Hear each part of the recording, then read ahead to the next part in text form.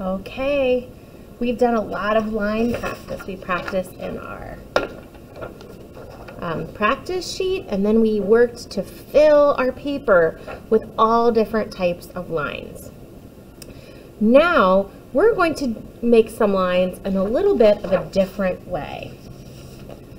You're going to need to pick which 8 different one of the skinny paper strips that I gave you that you're going to use to add some hanging lines off the bottom of your paper before we tape it closed and turn it into a windsock that you could hang at your house. So you'll need the paper strips, and you can pick out 8 of them. There'll be a few extras, and I want you to save those for our next project. I also have some glue sticks that I put into your bag, or you might still have your glue bottle. I know a few friends ran out of glue. And then I stuck inside one of the pocket folders. I tried to stick them in there so they didn't get lost. I stuck 2 pieces of glitter tape. It's kind of like a sticker tape. I want to make sure I could send some tape home to help close it.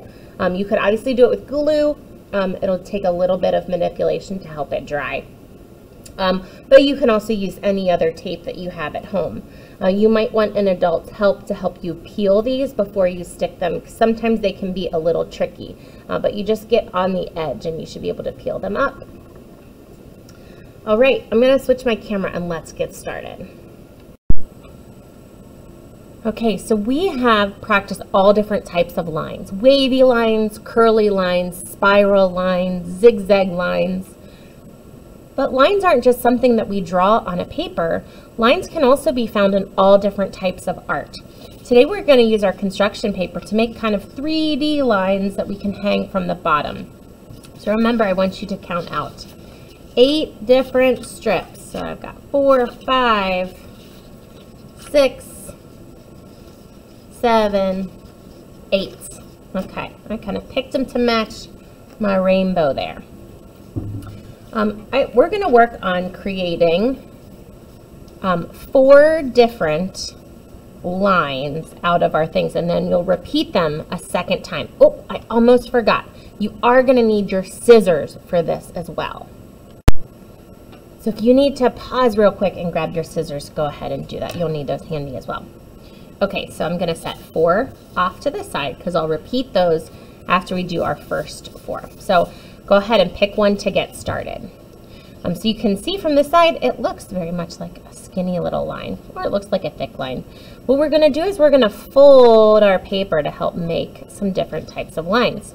The first one we're going to make, let's make a spiral line. So we're going to roll up our paper.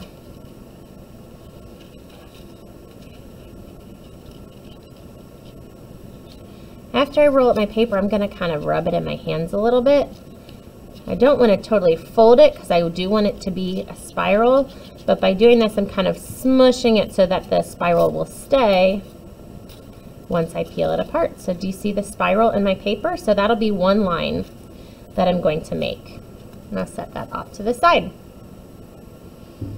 Okay, for the next one, let's make a zigzag line. And if I'm going too fast, remember just to pause the video as you make yours and then press play again when you're ready for the next line. Okay, so for the zigzag line, we're going to fold our paper back and forth. Each time you want to fold your paper, you want to smush it really hard with your fingers. And then you're just going to fold it back and forth and smush, fold, and smush. It's going to look like a little accordion. Do you see that zigzag starting to form?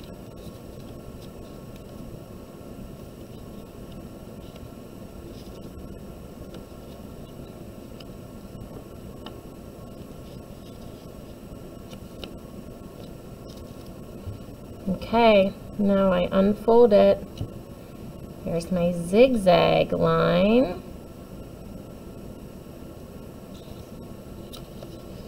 All right, for the next one, we're going to use our scissors. We talked about making thick lines by using the tip of a marker, or I'm sorry, using the side of a marker, or a thin line with the tip.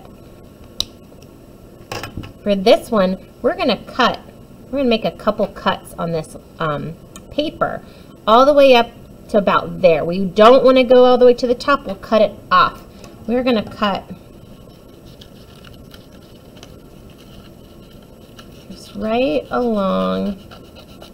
We're going to turn this thick piece of paper into lots of skinny, thin lines. We're going to turn our thick line into some thin lines by doing some cuts. Now, remember, we are just going to glue this along the bottom. So if you accidentally cut all the way, that's okay. You'll just glue it in a couple different pieces instead of just one piece.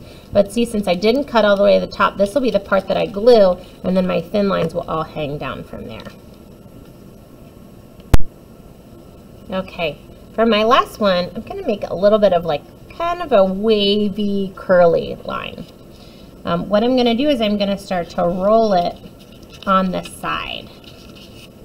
Okay, so I'm just rolling it. So as I roll it, I want to keep the front part rolled up, and I want to keep rolling the back part in.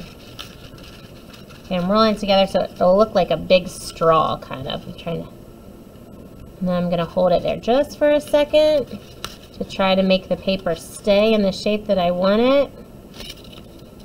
And now I've created kind of that spiral or that curly line. That one is a little trickier. If you're having a really hard time making it look like that, try to just make some other crazy line with your paper. It's okay.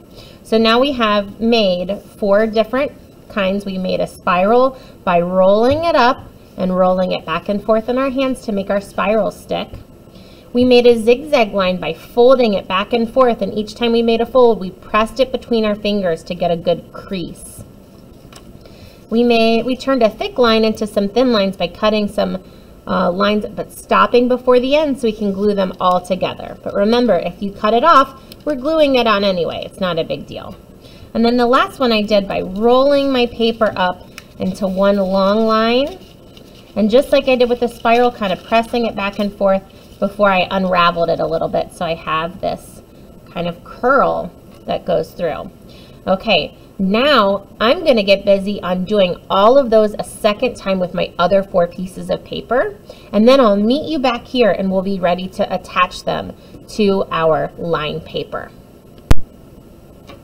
Okay, I'm back because I rolled all my spirals and curls. I folded my zigzags and I cut one more thin strip. I need to set these off to the side. We're going to glue these on the bottom, but on the inside so they don't cover up our beautiful line work. Where the holes are is the top. I stuck a piece of yarn in your art supply bags where you can work with an adult once you're all finished to tie a knot at the top, and then you can hang it up. So you don't want to glue your paper strips where the holes are. You're going to do it on the other side, and we're going to flip our paper over. Along the bottom is where we're going to glue each of our paper strips on. So I'm going to take my glue stick and I'm going to put some glue on the part I want to glue down. That way I don't end up putting too much of a mess on my paper by applying too much glue. Okay, and then I'm just going to glue it at the bottom, right? Just about an inch on my paper because I want a lot of it to hang down at the bottom.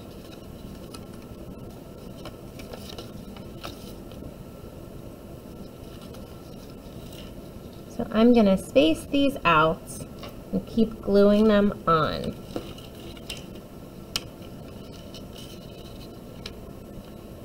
Putting the glue on the end of the paper that I'm going to glue down.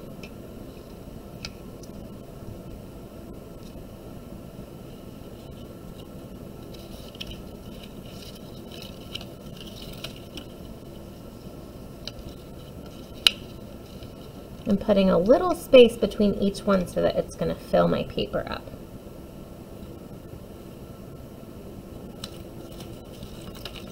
Curly one is so crazy.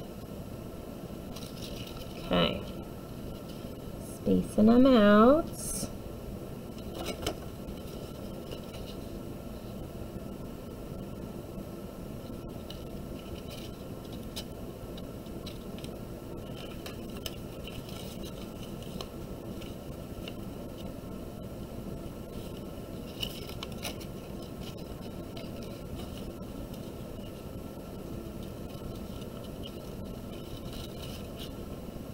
Okay, then twist my glue back down before I put the cap on. That way I don't accidentally break the top part of the glue off in the cap. Okay, I glued on all of my strips at the bottom. Now it's time to bring it all together. I'm probably going to end up covering up a little bit of my line work, but not too much. So we're going to bring the ends together. And we're going to use that tape to tape it closed. This is where it's good to have an extra helper, like an adult at your house. If we were in the art room or in your classroom making art, this is where Ms. Tess would come around with those big helper hands to help you finish this part. So you can use your glue stick to glue it closed if you can't find the glitter tape or you don't have other tape at home. If you had other tape at home, that would probably be easier than trying to peel the sticker tape. But I had to figure out what could I send home just in case you don't have tape around.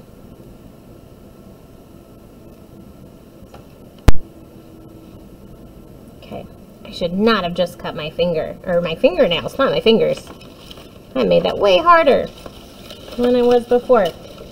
Okay, so I'm just going to bring the ends together, and I gave you 2 pieces of tape, so you're going to put like one down here, and one down here. Right, it just helps to tape the ends close. If you have other tape, use other tape. If you need to, you can just put some glue along the back and then just kind of press it down to help hold it. Okay, my crazy line windsock is done. I'm going to switch my camera and show you what it looks like. Okay, ta-da! All right, I have all my beautiful line work and then all of these great lines that were made just by folding the paper. So I have lines that were made in 2-dimensional. That's anytime we draw or paint. We also made 3-dimensional lines. That's anything that we can, art that we can walk around and we can touch and has all different sides to it. So things like sculptures and windsocks to hang up at your house. So an adult can help you grab the yarn and just tie a knot at the end and then find somewhere fun to hang it. It might be fun to hang this outside if it's not too windy and you have a place where it might not get wet on a porch. Or wouldn't this be crazy sitting on the top of your Christmas tree if you celebrate Christmas? I bet you can think of somewhere really fun to hang this in your house. If you didn't work with me, you do need to send me a picture of your finished work. There's a link to upload it to Artsonia so that I can see, because I can't wait to see your awesome line windsocks when you finish it. I hope you had fun. Next week, I'm really excited for our next project, and I can't wait to see you then. Have a great weekend.